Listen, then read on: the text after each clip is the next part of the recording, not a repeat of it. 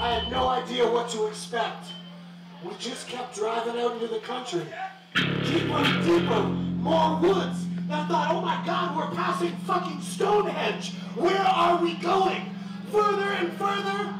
And we got here. And all you fucking nutcases came out and turned this into one of the best fucking shows all month. This is gonna be last chance to sing, last chance to dance. Thank you so fucking much for spending tonight with us. It's been a fucking ride, thanks. That's right. This one's not wrong, it's wrong.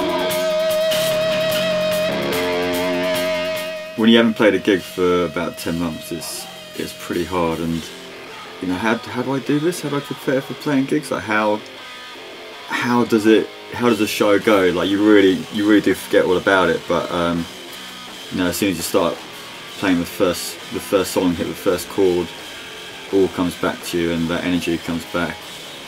Yeah, having waited so long to play, I think some of the urgency had come back to the shows. I don't know, it's good to not burn yourself out on that feeling, you know, to come out and be really hungry and ready to do it. And I think coming back and making this record and playing shows again, you know, it's all like it's full blast ahead.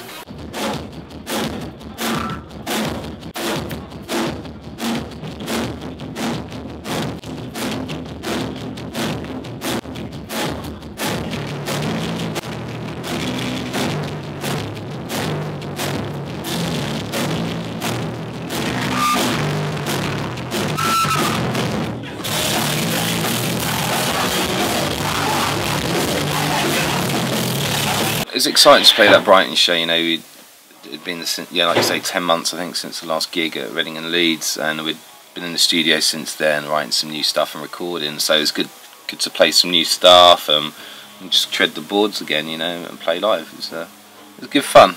I felt really rusty, to be fair. 10 months is a long time without playing, especially when you're a drummer. And yeah, I was rusty, but it was good to get back up there, definitely.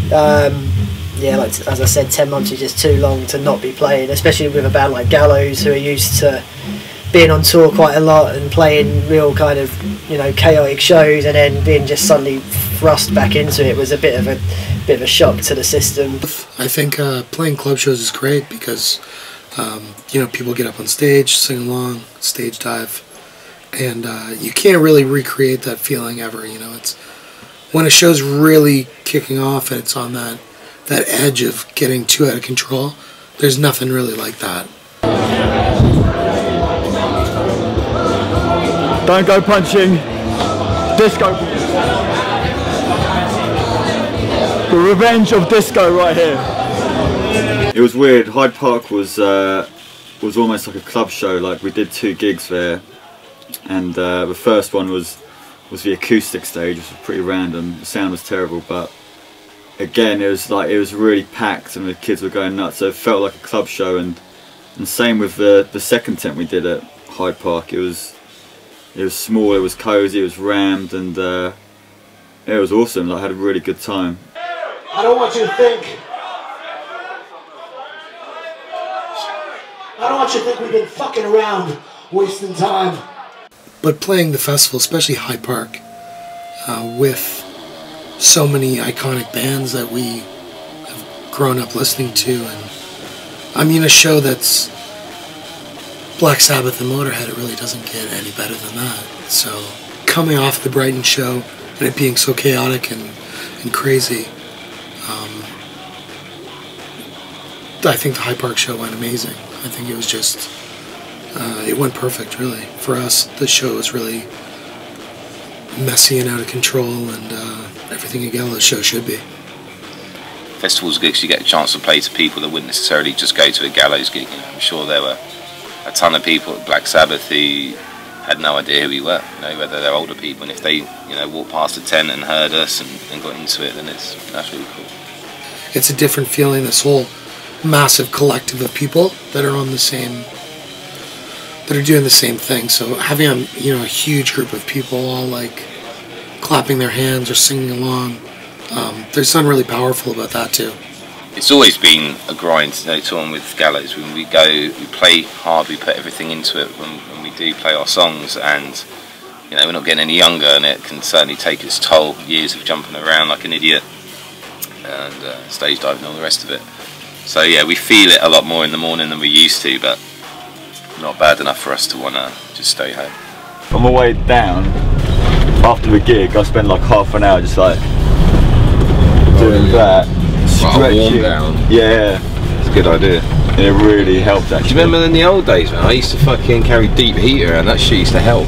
It used to, but we used to stink of deep heat everywhere we went. Oh yeah. But The thing about heavy music is just this like ultimate release, and I think that release changes over time, to like the pressures in your life or what's going on.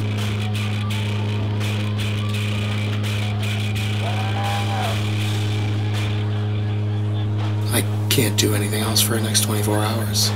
And it's cool. It's like a really, I don't know, playing these shows is a really powerful experience. And I don't know, I'm losing my train of thought.